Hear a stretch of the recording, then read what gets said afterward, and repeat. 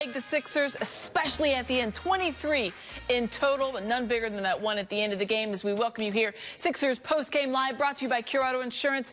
Amy Fiddle, Jim Lynam, and Mark Zumoff going to join us in just a second. But guys, I'm going to start with you. I mean, when you turn the ball over 23 times, that's going to be the story of the game. But Zoo, you said it. Wow was when you saw Tobias Harris under the basket. He gets caught in no man's land, and he stepped on the end line.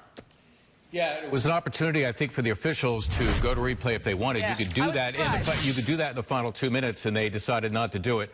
But in microcosm, the story of the night, you mentioned it, turnovers, 23, which is way too many, at 6 above the average. And keep in mind, they had 20 turnovers after 3 quarters, and that's the one thing you didn't want to do to a Memphis team, which isn't an especially good team in the half court. They thrive on getting turnovers. They're among the NBA leaders in transition points, points off of turnovers, you name it.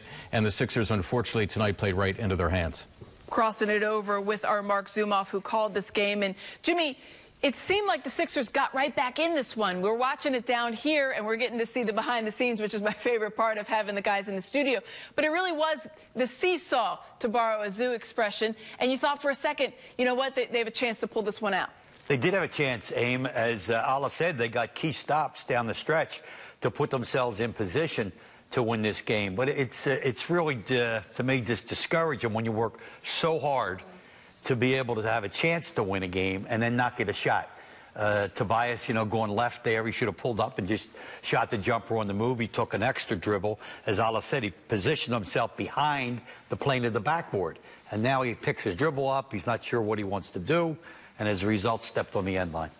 So they are 0-3 right now without Joel Embiid. The first game we saw was the Cavaliers game where he was the only starter missing. And then the next one, obviously, Zoo was the one where they only had 7 players. But a game like this, when you have another one tomorrow, knowing you're not going to have Embiid, do you have to quickly forget it? What can you take away from this one?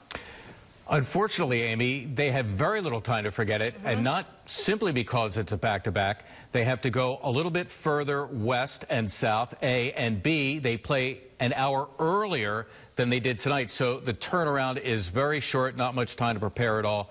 And Oklahoma City, they are sitting right now in their town waiting for them, having just played on Friday. So it's not going to be easy, but the Sixers, they could show some mettle. Maybe they could steal one against the Thunder and split the 2 games. Speaking of showing some mettle, Shake Milton, another terrific game. This kid has done everything the Sixers have asked, especially on a night where some of the stars did not have the best scoring output. Tobias Harris scoring a bunch late, Ben Simmons obviously off his game.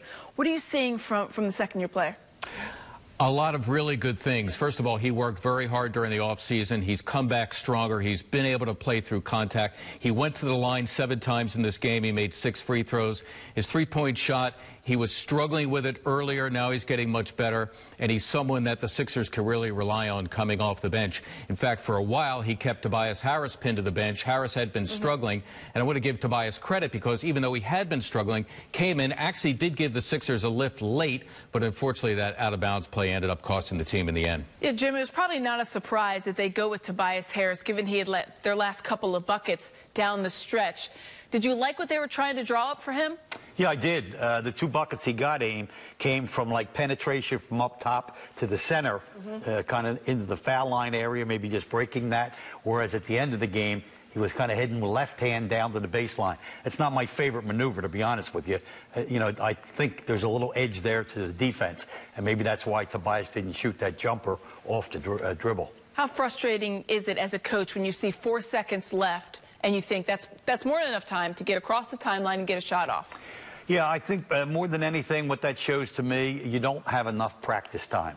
You can only practice but so many things. Obviously, to be able to get a shot when you don't have any timeouts off the free throw. The Sixers did their job in rebounding the free throw, but they weren't really as organized as you'd like to be, given the situation with the clock in that situation. By the way, I want to make one thing clear. We talked about perhaps the officials going to replay in the final 2 minutes on the Tobias Harris out-of-bounds play.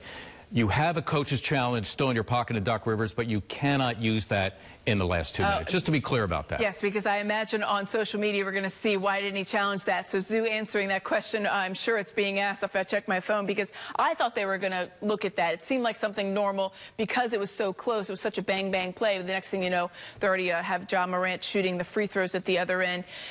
4 seconds is enough time. I know we can rehash this one a little bit more, but when it comes down to crunch time, Jimmy brings up a good point. You don't have Joel Embiid in this one, and you don't have a lot of practice. It's a learning experience, even if it comes at a loss. You're talking about that final play, right? So I think that's why they put Tyrese Maxey in case he ends up with the ball. It's also another shooter. He ends up not really having a very good look there. And I'm sure the coach could tell you, plays like that are rehearsed all the time in practice. And I say that thinking that today's NBA teams don't practice anymore. It's all about what you could cram in during a shoot-around. Just unfortunately for the Sixers in a desperate situation. Would have been great had they been able to steal a game with Tyrese Maxey hitting a game-winning three, but it was not to be. It was going to be awesome, but you know what? They have a chance to get one back tomorrow night. Mark Zumoff, we will see you tomorrow for that game against the Thunder. Thanks so much for joining us for the crossover. All right, let's check out our Colonial Nissan Game Changer. Always give you the best option. But when the game is on the line, they're only down 5 points. This is where defense turns into offense and can, right, Jim? For sure. And as a result of plays like that, the Sixers got themselves back in, you know, with a very good chance to win this game. The ability to get stops in the last 2 minutes of a game is huge. And this is without, you know, your backstop, Joel Embiid, in the lineup. So give Dwight Howard some credit. So you see the jump ball, which went the Sixers' way. There's another little in-the-lane jumper that you were talking about. And then... yeah, that's an ill-advised pass. Turnover. You cannot have that turnover. It's that simple. Even if the ball gets there, you know, it's not like, you know, your guy's going to go get a layup.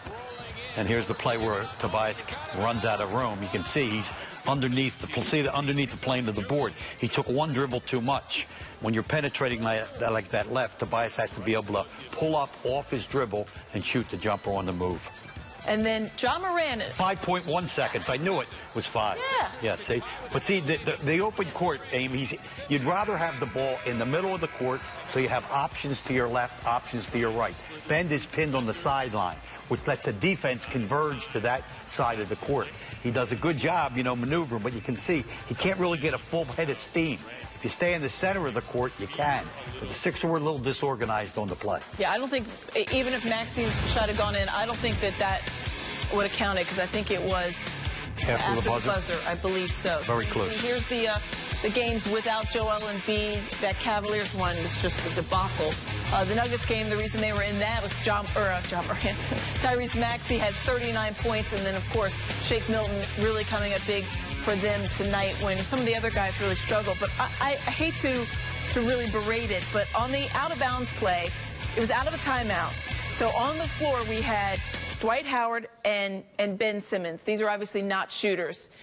Would you like to have seen at that point? Tyrese Maxey didn't come in until after that. Would you like to see maybe Maxey come in just to give you an extra shooter, an extra option? Not necessarily. I'm not as much